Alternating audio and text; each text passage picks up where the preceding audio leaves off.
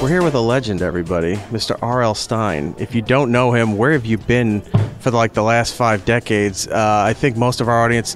Hey, you don't have to say 5 decades. Come on. Well, I'm almost at 5 decades. You could say 3 decades. All right, let's say 3 decades to Thank you. Be nice for it. We'll edit that in.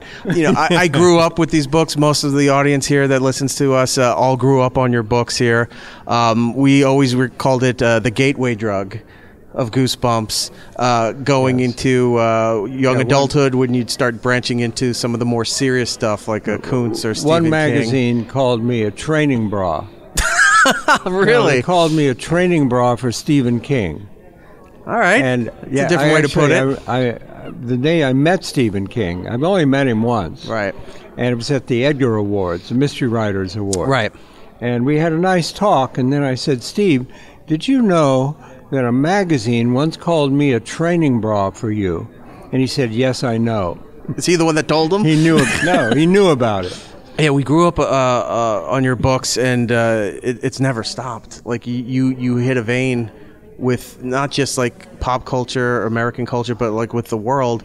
And people just didn't want you to stop. It's going to this day. They won't let me stop. They won't let you stop. It's enough already, isn't it? Are you ready to retire and just ride off into the sunset? Writers don't retire. Yeah. I mean, writers don't? You just drop dead on your keyboard. Yeah. You don't retire. No, hey, listen, 32 years of Goosebumps. And you know, when we started out, I said, let's do 2 or 3. Yeah. How'd that work out? Shows what I know, yeah. Some people may not know this, but you started in doing a lot of humor writing. No, that's all. I only wanted to be funny. I never planned to be scary. I did a humor magazine for kids called Bananas for 10 years, and that was like my life's dream. And when Bananas folded, I thought I was just going to coast the rest of my life. I figured that was it for me. How do you make the transition from Bananas and joke books and stuff like that into Goosebumps? Because I think horror is funny. There's like something missing in my brain where I don't get scared by horror. If I go to a scary movie or I'm reading a novel, it makes me laugh. People come up to me, they say, oh, I had to leave on all the lights after I read your book. Right. I had to lock the doors. I've never had that feeling. I don't know what that feeling is. That people react to things differently. I just think if you're in the movie theater and the shark comes up and chews up the teenager, I'm the one in the theater laughing. Humor and horror, it's the same visceral reaction. I would say when you sneak up behind somebody and you go, boo, what's the first thing they do? They gasp. Yeah. And then they laugh. It's the same reaction. Sometimes they punch you, if you know. Well, yeah, that's later. So I just think it's humor and horror very closely. When you go up to a roller coaster, you're in an amusement park, and you hear people laughing and screaming at the same time. Mm-hmm. Yeah, because you're on one of those, especially those old wooden roller coasters, if a park still has them, and you're hearing the and you're thinking, this thing is so dilapidated, it's going to fall apart before I even get over to the part where I think I'm going to fall over. I'm going to die before I die. And then neither happens. You're terrified, and then you get off, and you're right. That adrenaline rush, that dopamine in your brain, I guess, and you're just like, oh my God, I almost died. And then you start laughing and having a good time because you almost died. That's right. Yeah. That's what it is. And you figured out a way to bottle it, essentially, putting it all into your stories, into your books. And you had just said you were only looking to do like 2 or 3, or maybe that was the original agreement to do about 2 or 3. No, I didn't want. I didn't want to do Goosebumps. This is the truth. This is the kind of businessman I am. We were doing Fear Street books for teenagers, killing off teenagers every month, and the series was doing really well. And my editor said, nobody has ever done a scary series for 7 to 12-year-olds before. We should try it. And I said, no, I don't want to. It'll mess up my Fear Street audience. Right. I didn't want to do it. And they kept after me, and finally I said, all right, if I can think of a good name, let's try 2 or 3. And now it's 32 years later. I know. And here's where Goosebumps came from. This is true.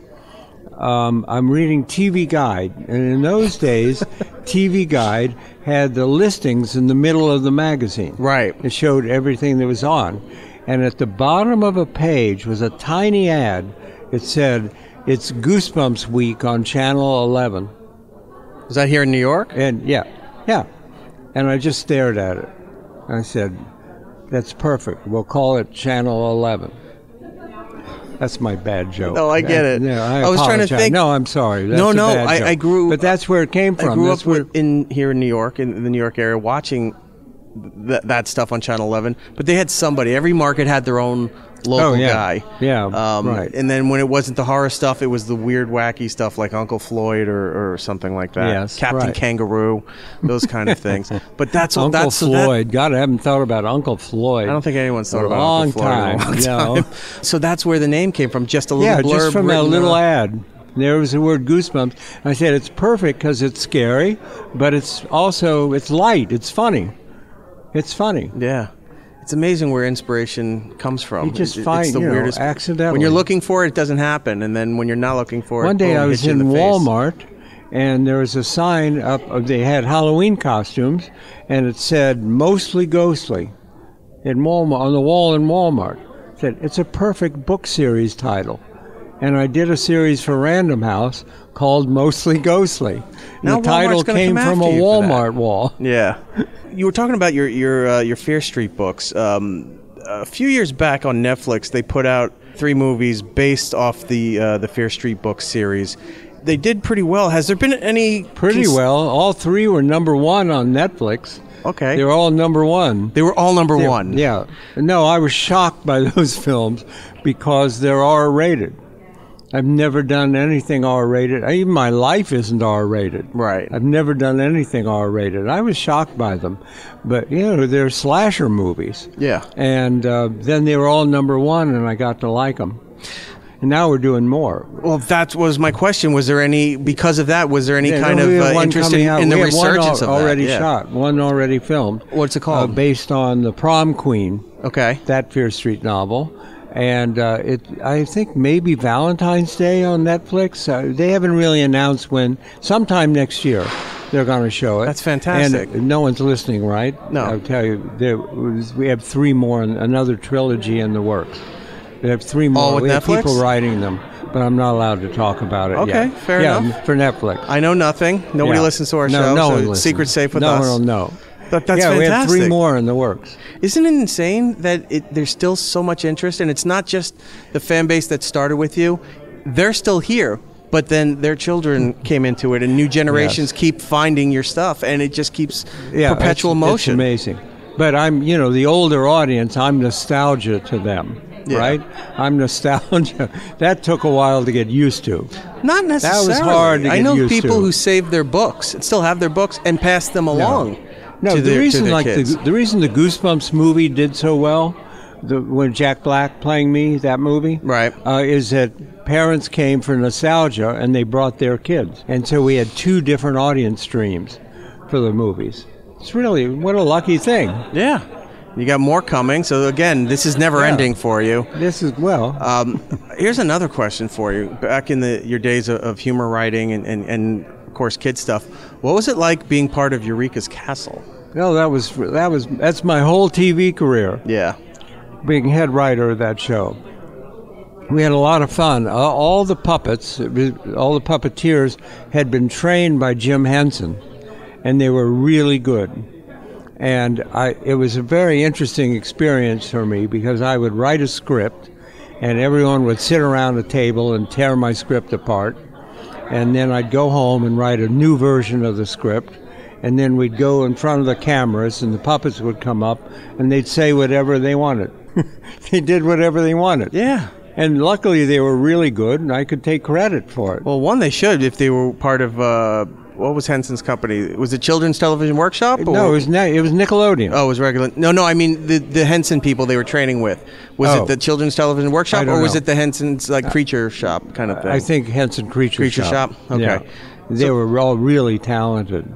See, you did one better, and that shows that you're a great writer. You went back and redid the script and brought it in. I would have just printed out the script again and handed it in and said, here you go, I made changes. And since they didn't really check out the first copy, they wouldn't have known the second time around. No, I couldn't get away with that. I couldn't get away. Well, nowadays... That was fun. That was, we shot 100 episodes. I was the first editor of Nickelodeon magazine.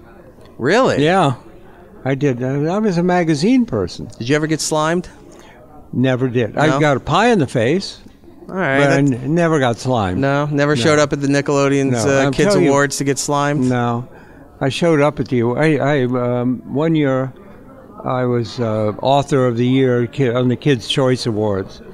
And I was really... it was a thrill because 50 million kids had voted. Yeah. And I was, chosen. And what I was called the prize my they nephew. give you? Was it the blimp or was it the surfboard? Blimp. Okay, the blimp. Okay. I called my nephew Sam. He was 9. He was a Nickelodeon freak. He loved Nickelodeon. And I said, Sam, how would you like to go to L.A. with me and go to the Nickelodeon Awards? And he said, oh, no. If I knew you were going, I would have voted for you. Well, that's family, isn't it? He voted for Shel Silverstein. Family's always the ones that are the least impressed by your success and everything. Like, yeah, nothing. It's like my brother's a jerk. I don't care how many people like him, and he's Dwayne "The Rock" Johnson, the biggest star on the planet. And there's always somebody that's going to think I knew him when he's not what you think he is. So let's fix this here. You still have time, Nickelodeon people out there. Let's get a Lifetime Achievement Award for Mr. Stine here. Well, get him back on the Nickelodeon's Kids' Choice Awards. This man needs to be slimed. That's the last thing he needs in his career. He needs to be slimed. Yes, you do. No, I'll tell you what what really happened. I won 3 years in a row. I won 3 orange blimps. Right. And the rule was if you won 4 blimps, you'd get a platinum blimp. So I won 3 in a row, and the next year Harry Potter came out. Oh, man. That was it for me. You're not going to top that. No, especially that was at the no, very I was crest done. of when it's about to, Yeah. Well, this time we're running out of time here with you. You've got a busy day here at New York Comic Con. I got to say, thank you so much for taking your time to speak with me. It is a real honor. Somebody who grew up on your books, and it's just an honor to meet you here. So, Eric, thank you very much. I really enjoyed talking with you. Stay scary. I will.